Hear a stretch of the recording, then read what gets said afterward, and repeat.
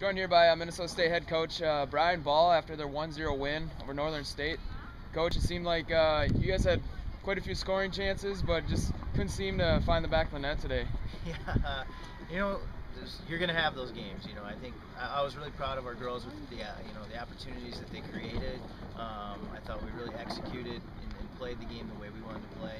Northern tucked a lot of numbers behind the ball, and that always makes it challenging. But I was really pleased with how we continued to attack and to be able to manufacture and create those opportunities. Just didn't bounce our way a few times today that could have easily put a few more in, I think. But nonetheless, we're happy and pleased to get another W against another quality opponent. So Yeah, and it really doesn't seem to matter who's in goal for you guys with Molly or Lauren. It doesn't seem like they get much action back there with your defense playing pretty well. Yeah, I was really pleased with our back line, and we had to utilize them a lot today to possess the ball, and I thought they did a great job of that as well. So another dimension that you see from them.